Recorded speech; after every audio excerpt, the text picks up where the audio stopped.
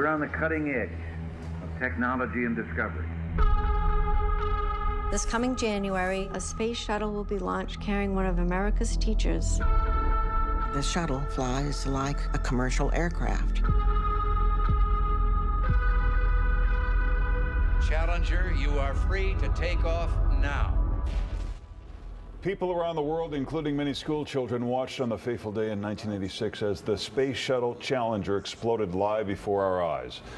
A new docuseries on Netflix, Challenger, The Final Flight, looks back at the tragedy from the perspective of engineers, officials, and the crew members' families. Steven Leckart is one of the co-directors of the docuseries, and he joins us live. Steve, thanks for joining us this morning. Thanks for having me, guys. Good morning. How reckless was this mistake? Reckless is a tough word to use, but I think there was a lot of warning signs over the years, and NASA created a culture where it just became okay, and it became okay, and over time that pattern led to a tragedy. See, when I saw the docuseries, I thought it was phenomenal. The one thing that struck me was William Lucas from NASA, and what he said in hindsight, he said looking back at it, he would still make the same decision based on the information he had, which is stunning to me just in terms of the evidence that you presented throughout. What did you think when he made that statement?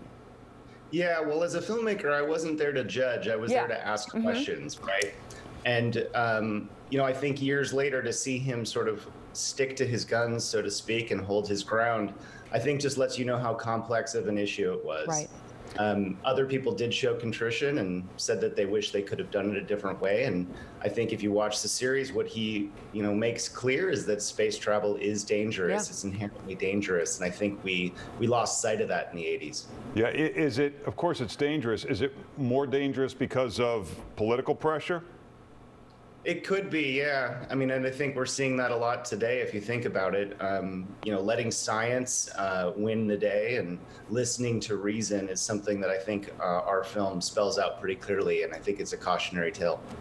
I was trying to put myself back in 1986. I was just a kid at the time, but I didn't realize that they were lifting off, every 3 to 4 months, a schedule that I can't even envision at this point. How much pressure just in terms of meeting that schedule and getting and then getting a budget? How dependent were they on that? A lot. I mean, NASA is a government agency that depends on billions and trillions, if you think about it, dollars over the years. And they had a roadmap that they'd sold to Congress. And that roadmap meant that over time they needed to ramp up. Every year they had to launch more and more shuttles. And so what they were doing was unprecedented. And I think that ultimately that's what caught up with them.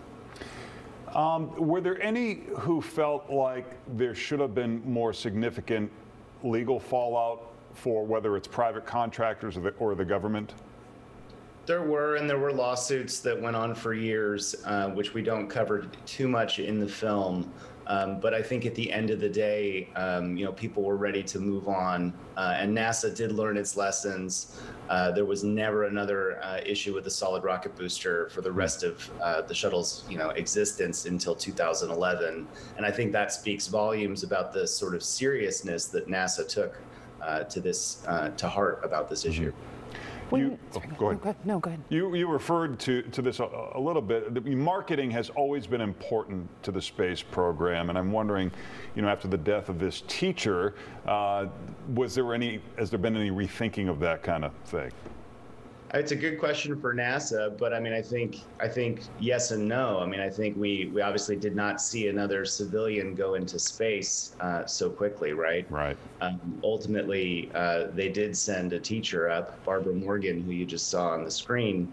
Went years later, but she trained as a full-time astronaut, and she was no longer a civilian.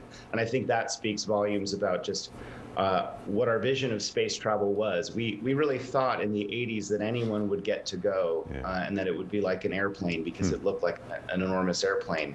And that's just not the case. Space travel is still very difficult, very hard, and we have to give it its due respect.